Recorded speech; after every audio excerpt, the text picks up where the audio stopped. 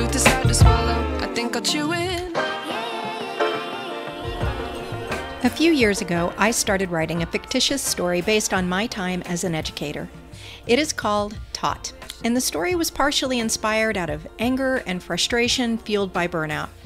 Okay, actually it was more than partially inspired by anger and frustration.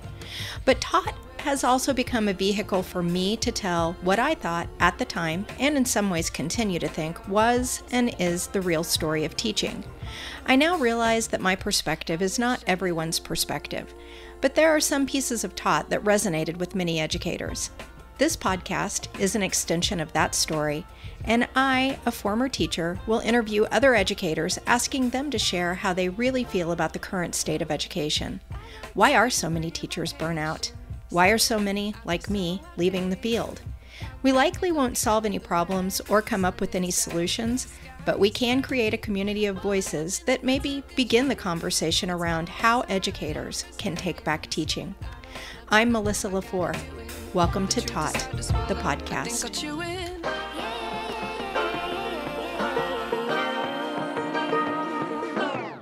I like to be educated, but I'm so frustrated. I think that's really important because even when you and I spoke before, I said, "Oh, what was it called?" And you knew it, RTI. Started out as RTI. And that's been some years ago. And then I told you I worked in a district that was like, "Oh no, it's not MTSS anymore. Now it's CIT3." So not only does it get branded poorly, but then we have certain pockets of whatever, whether they're software makers, whether they are, educational resource providers, these companies try to put a new name on some of the pieces, and that kind of makes the situation worse. To be honest, you're just throwing another name that we can't remember, and yeah. Yeah. And I also think too, a lot of times just the word system in general is kind of a bad Triggering. word in education. The system is broken, the system is this. Can all be true, but I genuinely look at a system as a noun. And I've never looked at a system as something like I have to do that. That's probably where I got my name, the Bulldog, really early on, was because I was like, that doesn't make any sense. Why are we doing it like that? Because I always look at the people behind it as able to change it, and very much created a lot of waves in that way because I never looked at it as something that was set in stone. And so I do think the word itself, just being in it, is really difficult because we think it's something new by changing the name, when in reality, we're already doing all this work. Teachers create systems all of the time for themselves to make their lives easier. They do. All of the time. And I think that they're really, when I go into a school, I always tell the principals, your teachers are already doing this. We just need to find the ones that are doing it really well and elevate that thinking. Because you're not recreating the wheel here. You're really just trying to find those pockets of excellence that are already happening, and allowing everyone to benefit from it. And so when trying to change, rebranding it into something different, once again, another theory, rather than just looking at it as something we're already all doing, it's just getting on the same page. I agree with that. And it's a Herculean task. So Yeah. thank you for taking that on. We actually need more bulldogs. My friend Sarah calls them boat rockers. We need some people to rock the boat because we do get complacent. We get frustrated. Those that are burnout are probably quietly quitting. I mean, let's be honest. Yeah. I know my last easily 3 years put me in any in-service. I don't care what it was. And I am checking my messages on my phone. I'm not there because I have already quit. I'm not there, so you're dealing with that. And if somebody's going to rock the boat in that scenario, that's going to make me go, huh, that person's like, we need that. We need people to challenge what we're doing and not necessarily make our administration and our higher ups justify what they're doing, But if we're taking that valuable time to come together, we should know our why, which you alluded to in your work, that you like to get to the why first. How are you feeling Absolutely. about this? And what's our why? I think that's really important. Yeah, I 100% agree. So if I gave you a magic wand and I said, okay, Meagan, one thing, you only get one, you can change in education. It's going to improve it for everyone. What would it be? Outside of just streamlining systems, I think the first thing that you have to do is create feedback cycles. I And like, love feedback.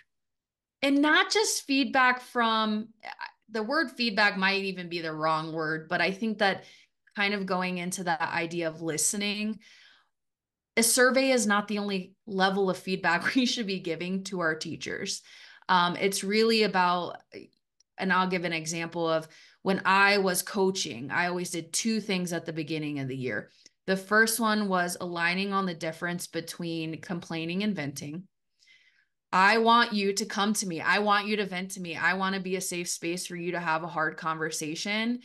Um, and I don't want you to go around to every single person in this whole entire building and talk about the same things. So you have a safe space to talk about that.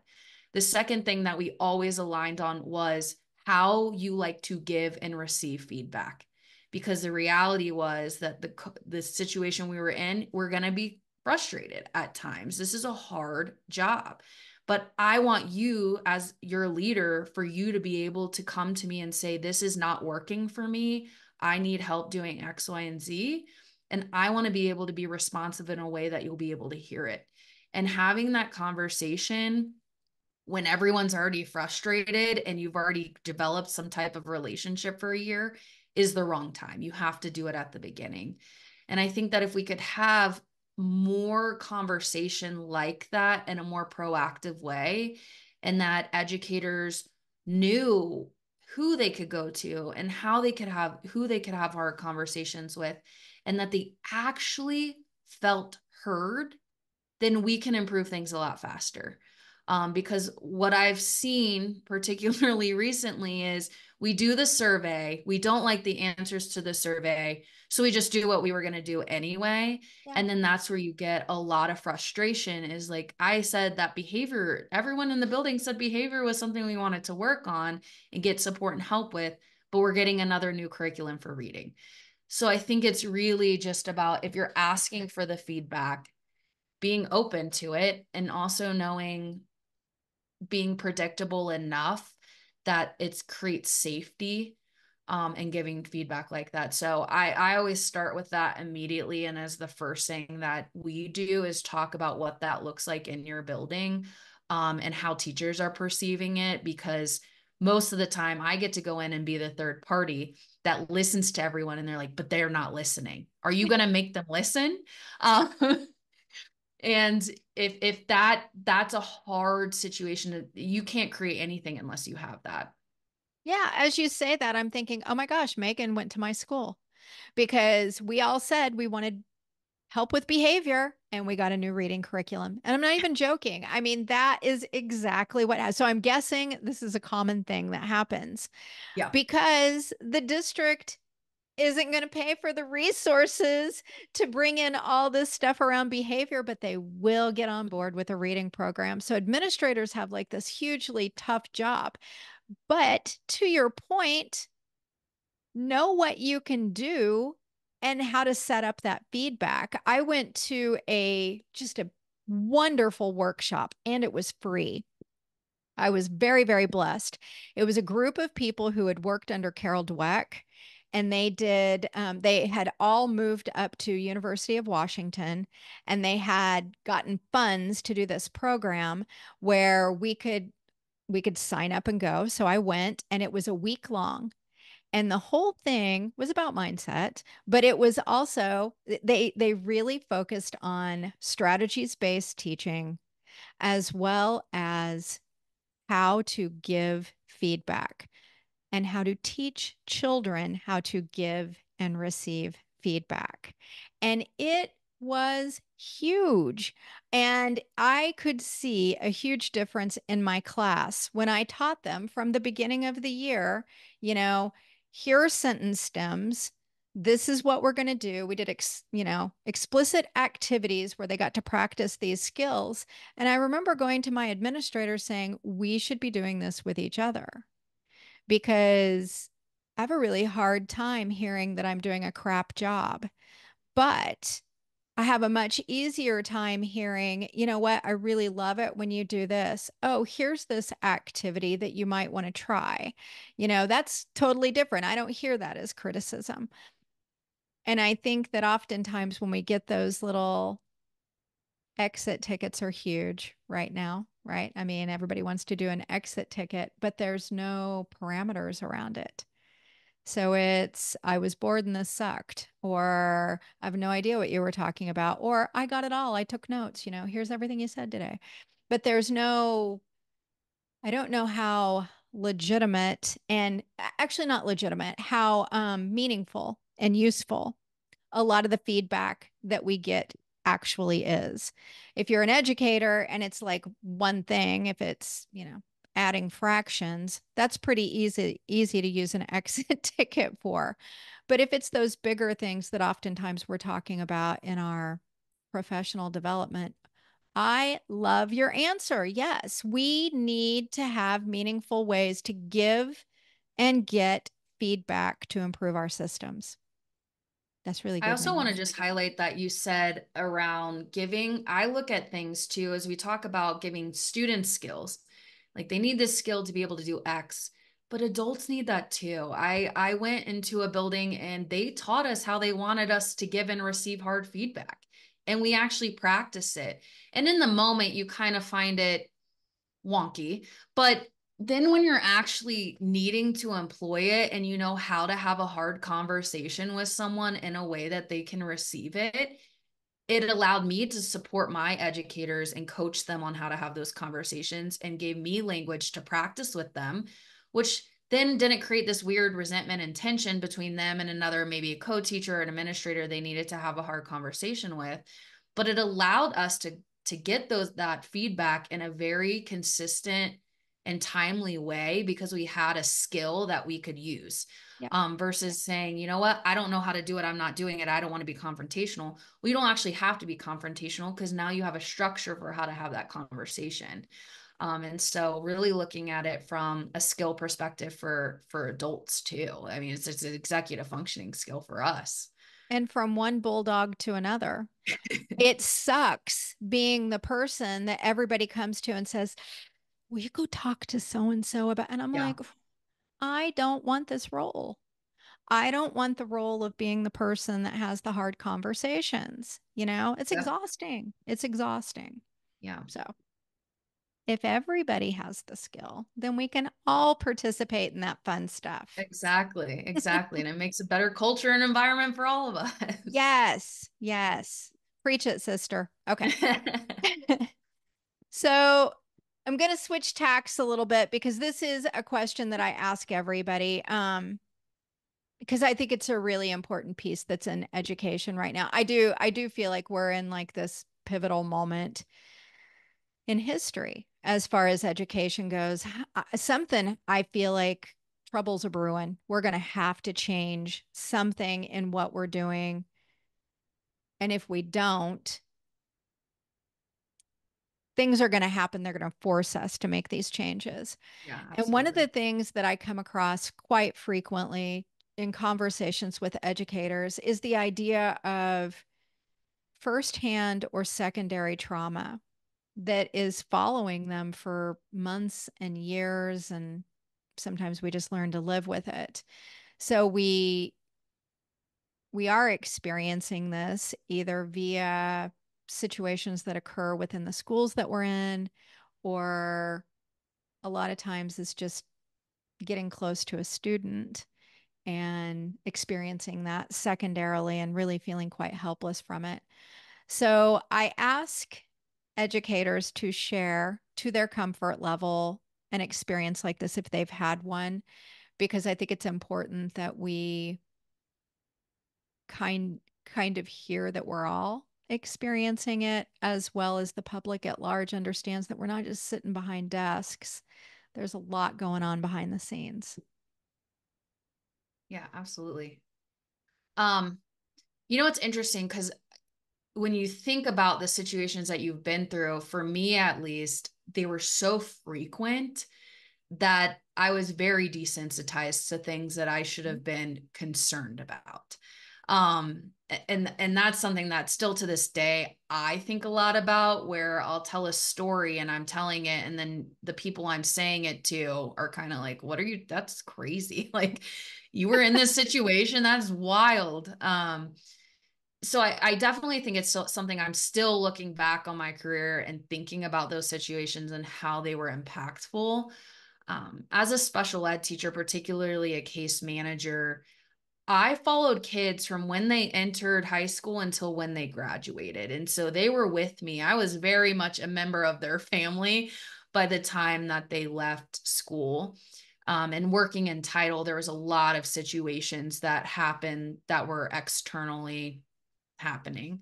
I would say one particular situation that really changed me as an educator, and I eventually needed to get some support with it, um, was a student of mine. He was just his own person. He just walked through the life. He wanted to be a paleontologist, just such a cool kid, but really struggled with his written and oral communication, and his reading. And so in high school, if you fail a class, you have to retake a class. So he was in multiple English classes at one time and spent pretty much his whole day with me in his 10th grade year. And so he would come to me in the morning time, and then he would go to lunch and he would come back after. And we worked on a lot of things. And I was a really big advocate for him in the building. And I remember getting a phone call that said, the student's coming back. There's a medical emergency in the school. We need you to keep him there because it's his brother. About 20 minutes later, I hadn't seen him. A teacher shows up at my door and she says, I'm pulling you out of class. It's this student that's having the medical emergency. And so I run down to the cafeteria. My boss is standing outside of the door, and there's EMS emergency in the cafeteria. And he had gone into cardiac arrest during lunch. Um, we ended up, I left, went straight to the hospital, waiting for, his mom to get there, seeing what was going on. And it was just an underlying condition they didn't know he had. And about 3 weeks later, he passed away. Um, I think it was one of those situations that really changed me as an educator, that I just kind of already went through so much that I didn't necessarily process it or get any support for it, and had ended up moving from Virginia to Colorado that year, and realized about 2 years into teaching in Colorado that I was connecting with kids very differently because of that experience, and also connecting with teachers differently, because I had just never dealt with getting that close again, because it impacted me so greatly. Um, but it was one of those things that I didn't even I really just kind of Process. kept walking. Yeah, I just kept walking and going through the motion and doing, because it wasn't like people are calling you and saying, "Oh my goodness, this happened to you. How can we help? What's going on?" It's just something that you're kind of expected to Mhm. keep walking and keep moving and keep showing up after something like that happens. I spoke to another teacher who lost a colleague, her teaching partner. And she said, I'm not blaming anyone, but the career that we are in has the expectation to do exactly what you just said, to just keep going. And I don't think that's very fair to teachers. It takes away our humanity in ways at times. We don't get to have those human moments sometimes that it feels like everybody else gets to have because we have to power through. Yeah. Absolutely. And I think it's too, everyone else is doing the same thing. So it's really hard to be supportive when everyone else around you is also just trying to keep walking and keep moving. Um, and there's no like pause moment for any of it. Yep. Thank you for sharing that. That was tough. Yeah. So I like to, just give you whiplash with the emotions. So, Okay. but it is important to share those because, like I said, we've all got them. And we don't talk about them because we just don't, right? Yeah. We just don't. Um, However, kids can be pretty hilarious. And I also like to hear a good, funny kid story. So, what is one of your funniest moments as an educator? Oh, there's so many of them. What going back to my early teaching career always just cracks me up because here I was, a 23, 22, 23-year-old kid teaching high schoolers. And so they taught me a lot and they also really pranked me. I was I was lucky that they genuinely loved me, so they looked out for me, but man, did they like twist my arm and do things that they were like, man, we're gonna get her really good. We had worked in an old building and I taught it's called a life skills class. And so my room was a literal closet and we had about 7 kids in this class. And one of the other teachers had experienced a mouse dropping from the ceiling during while she was teaching. And I remember telling them, I said, you know what, if that happens to me, I think I might die. Like I cannot handle this. This is too much for me. I don't know if I can work in this environment. Yeah, that was a mistake. I should never have told them this. They were sitting there, they were supposed to be doing a project, and out of nowhere, one of them just screams, pushes the table over, starts yelling that there's a mouse in this tiny room. I'm standing on the desk at this point. Absolutely not. Get it out. Get it out. I haven't seen anything. And then they just look at me and are dying laughing, telling me, oh man, we got you so good. And my eyes just turned bright red. I cannot believe you did this to me. So that particular group of kids would constantly prank me like that. And I just found it really funny. I mean, it was just kind of like a moment where you just pause and are like, yeah, I'm working with kids and we're just having fun. But they consistently did stuff like that to me for a number of years until they graduated. That's a long time. That's Yeah, one of those moments when, which to me is one of the best as a teacher, when you're like, I'm one of them, right? They yeah. accept me. They like feel comfortable enough to joke around with me and Yeah. not in a bad way. Because when they feel comfortable enough to joke around in bad ways, you're in trouble, as we all Well, know as yeah, teachers. they knew I wouldn't play too much, like if it crossed the line, but they also looked out for me. I remember a few times them being like, Miss, we know you're not like that old. Like, you know what's going on, right? And so they would always look out for me and let me know if I should be more aware of something than I was. So it was a good balance between the two for sure. So that kind of leads me into the next question, which is, I think that nobody goes into education because we are wanting summers off or to make money. Neither for what we go through, neither one of them are enough. We do it usually because we believe in the process, right? And I think that all of us have, hopefully, many, but at least a few of those moments where you're like, this is it. We are in the zone. This is, I call it a glow moment because you're like, it's symbiosis is happening, right? Learning is happening. You're the rock star teacher. Can you tell us about one of those moments from your career? Yeah, I being a high school teacher, it was really cool because I got to see students graduate. And that's something I don't know how to describe it. A lot of the kids that I worked with never thought graduation was possible for them. And I have one student in particular, I went to the high school I was at and overseeing the program, and no one was managing their graduation requirements, which is just crazy to me. So I ended up having to go through like 150 kids and look at all their graduation requirements and make sure they were on track to graduate. And one of the students that I had was not on track to graduate, and I would come up with plans for them. So it was kind of like a guidance counselor as well as special ed teacher. But I remember I told him, I said, we're going to create a schedule and you will graduate if you listen to me. Like, you have to do what I'm telling you to do. And so we created a schedule. We would meet every week and update the schedule. And I remember toward the end of the year, he was stressing me out. I was like, you are stressing me out. This is not getting done. And the next week he came in and he goes, I think you just need to chill, miss. Like, I got this. And I went in and the whole schedule he had done and he had fixed it and it was on track. And he graduated that year as the first generation in his family to graduate from high school.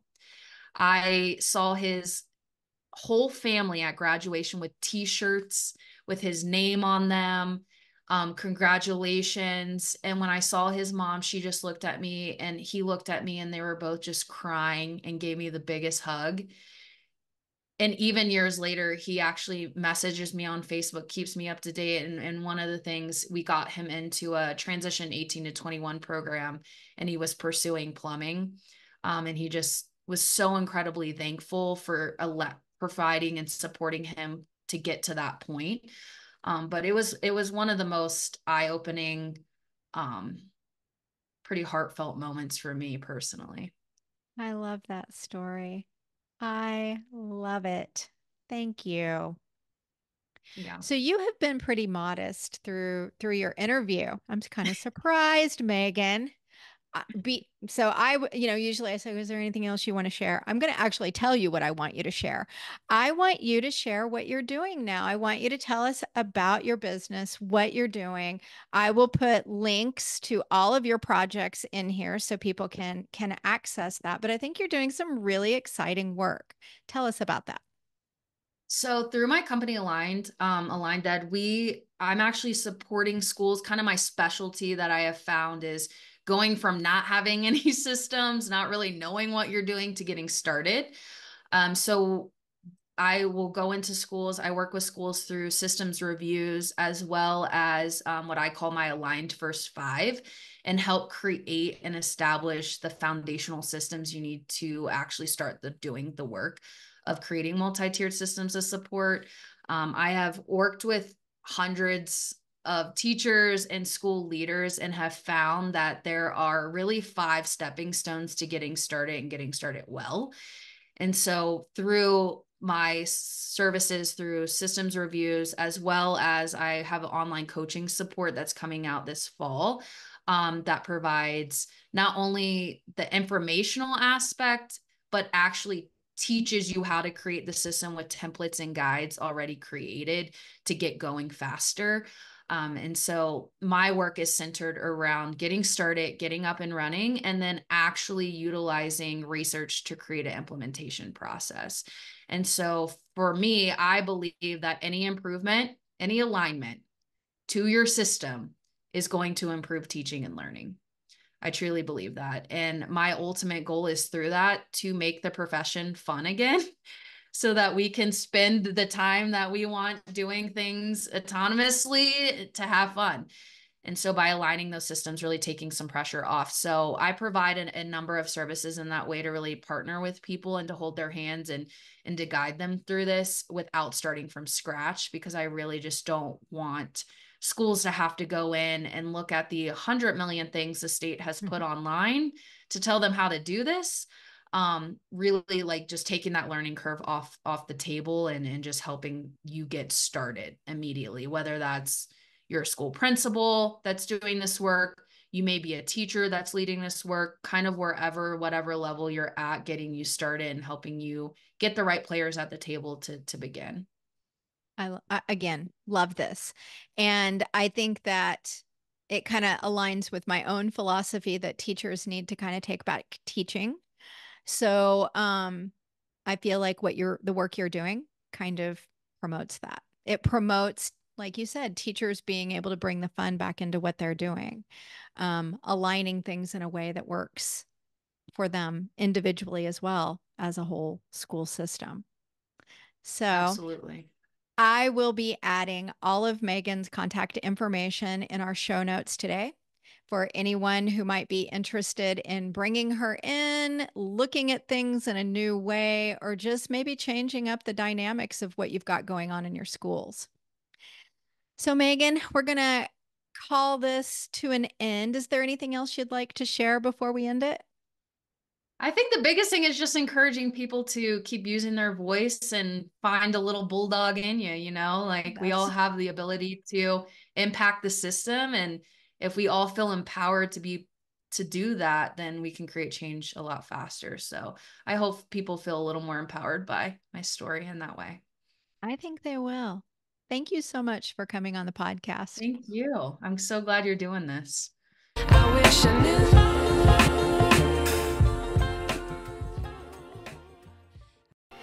Today's episode was produced and edited by me. The theme music is by Otis McDonald featuring Joni Inez. If you know someone who might enjoy these conversations, please share the podcast episodes as much and as often as you can. It's as simple as copying the link you use to access today's episode and sending it in a message or sharing it on social media. I'm a small, independent operation, and your shares broaden our audience. Perhaps you or someone you know will be inspired to talk about teacher burnout. If you would like to get your voice on my podcast, contact me via the link on my webpage, taught.buzzsprout.com. Coach, speaker, and author Rashid Ogunlaru said, "It may take many voices for people to hear the same message." Join me in being one of the many voices rising up to get the message out around educator burnout. This is Melissa LaFour. Thank you for listening to Taught, the podcast.